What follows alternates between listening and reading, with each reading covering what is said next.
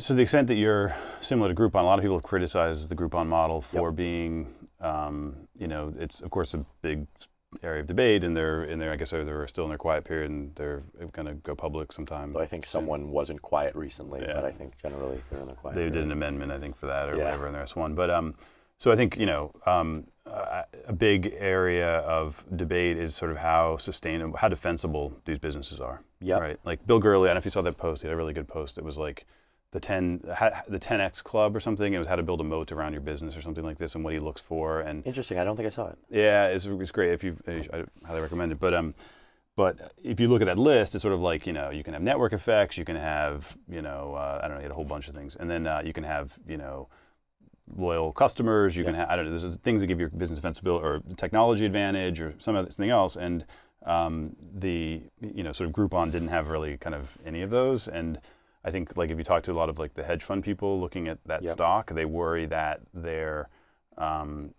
customer acquisition costs are going up as like they're in this battle with Living Social, et cetera, right? They're just bidding up the customer acquisition costs. They're also bidding on the other side, bidding up the merchant acquisition costs. You know, a friend of mine said they were talking to a bar owner the other day who said he gets 6 calls a day from deal sites, right? Oh. So like, you know, so is this that's dark, right? I mean, which means you have to hire more salespeople. I don't know. So the costs go up. You know, how do businesses like this create sustainable assets? I think Groupon has a few things that are defensible. First and foremost is the local sales team that they have is not something that everybody can get their hands on. I mean, even Google was coveting that local sales force. So I think that was one of the main reasons they wanted them? I do, absolutely. I mean, I think that local sales force is something not to be sort of underestimated. I also think Groupon has a widely recognizable consumer brand now. And while it's easier to build a brand today than it was 10 years ago because of social media and because sort of news travels faster these days, that's real. Yeah. And that's a real asset. And, you know, when Groupon calls a local business versus daily deal site X, I think Groupon gets a different kind of response. And I think you see that by the fact that they're able to get the number of deals that they have. I agree, though, that there is some element of this land grab and how do you sustain it over time. And I do think that the sorts of deals that they're doing, there's going to be, the margins are going to get compressed. And like, I'm not particularly long Groupon per se because of that, for the way that we approach local. And I don't look at local as something that if we did as a standalone business, something that I would be all that excited about. The reason I think we're a really good fit to have some local commerce is because we already have the consumers in place. Those guys are in those markets, so we don't have to go out and spend to grow for our rewards product. Those people are already coming in through our Thrillist product. Yep. And so we already have that channel, and we already have scale in the markets that we're going into.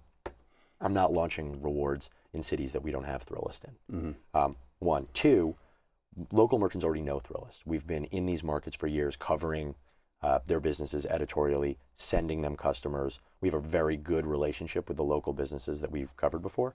And so when we call, it's not daily deal site X calling and saying, give me margin, give me margin, give me margin.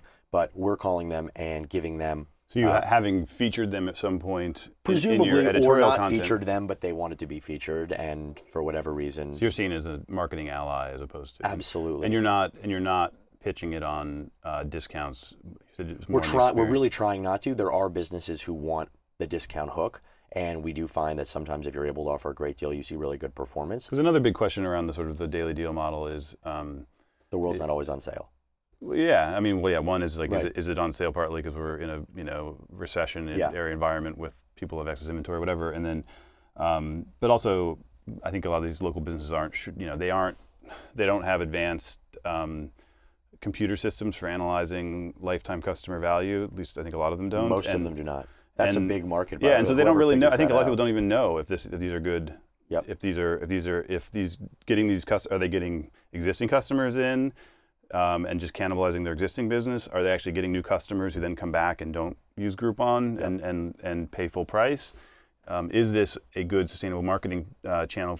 Our daily deal is a good sustainable marketing channel for local merchants. Is I think an open question, right? Or, it absolutely is, and I think, you go talk to local merchants, and we've done some of it, but I think there's other people who have done a lot more of it. And as you talk to local merchants, they're there are a lot of local merchants who are really unhappy with their experience. And I think one of the reasons that Living Social's gotten the kind of good buzz that it has is that you generally hear that they provide a better merchant experience. And I don't know all the ins and outs of exactly why that is, but I think it's just part of it. Is it partly just a discount date? I think it's just a cultural thing as well. Like the way that they think about their relationships with merchants is a little bit more delicate than Groupon potentially.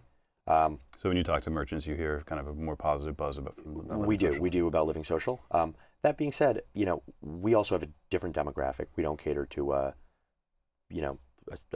majority female deal seeker. For us, we have a higher price point. We're catering to guys. Our deals are much more curated, and so they're not just. It's really not a $10 for $20 of crappy pizza at pizza place that like you really don't want to go to, but you're hooked on. It's like the gun. coupon. It's like Guns and Beef, right, or whatever. Right. Well, yes. Yes, Guns and Beef could be a very good selling. This is actually a real place in New Jersey today. Oh, I know. Trust me, I know. That was one of the early Thrillist articles. Oh, was it really? Okay. But today we did in San Francisco a experience around. It's called Strip in a Strip. We did this in New York. It worked very well.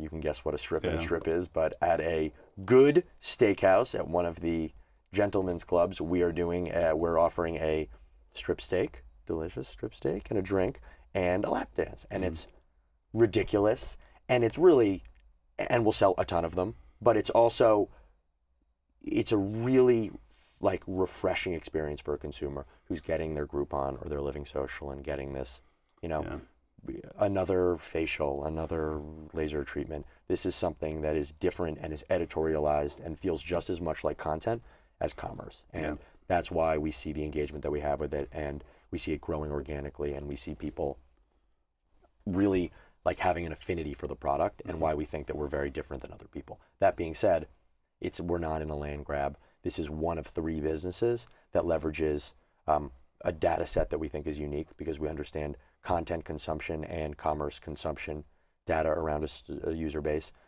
We're very targeted in that we're speaking to a specific kind of consumer.